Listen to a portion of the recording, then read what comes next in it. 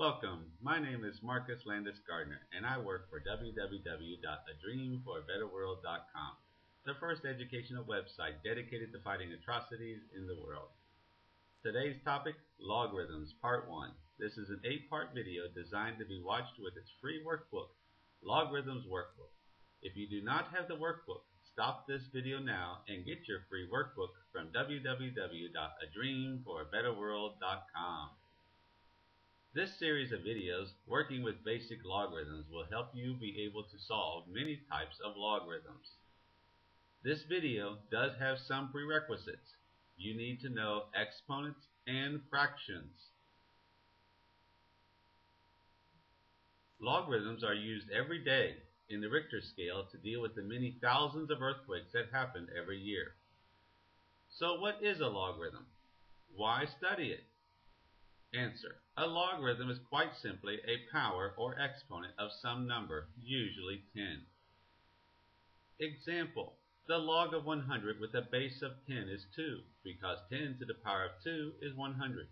The log of 125 with a base of 5 is 3, because 5 to the power of 3 is 125.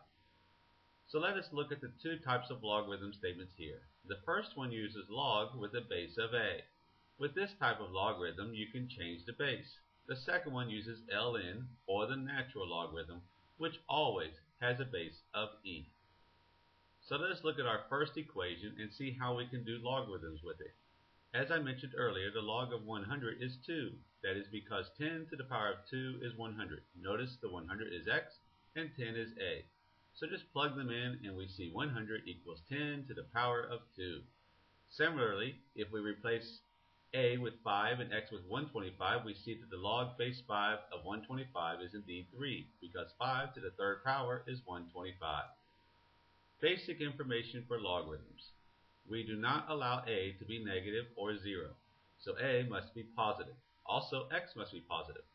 The log of 1 is always 0. It doesn't matter what the base is, because any number except 0 to the 0 power is 1. For example, 5 to the 0 is 1, so is 1/3 to the 0. This includes e, which is about 2.72. Let us look at some problems to make sure you can set up both problems of logarithms. Let us say you want to convert this exponential problem into a logarithm. Here we have 1/2 raised to the third power is 1/8. We need to remember the basic formula y equals log base a of x if and only if x equals a to the y power. Here we have x is 1/8, y is 3, and a is 1/2. So plug them into the other side, and we have log base 1/2 of 1/8 is 3. Now let us try the other direction. Log base 5 of 1/25 is -2. Let us convert that to an exponential form. Again, using the basic formula, we see a is 5 and x is 1/25 and y is -2. We have converted both directions for logarithms. Now we will look at natural logarithms. So let's look at this problem. 5 equals e to the k power. Again, we use the basic formula y equals natural logarithm of x if and only if x equals e to the y power. We see that x is 5 and y is k, so we have k equals ln of 5. Our last problem, 7 equals ln of k. To put that into exponential form, we again use our general form, and we see that x is k and y is 7, so we have k equals e to the 7th power. So that is all there is to it. So take a few exponential forms and turn them into logarithms and back again. I think you know enough to work on the first section of problems in the workbook. But remember, no cheating. Don't look at the answers until you try the problems. You will learn nothing if you look at the answers before you try the problems. Give the problems a try, and if you are having problems, the answers in the back are written step by step.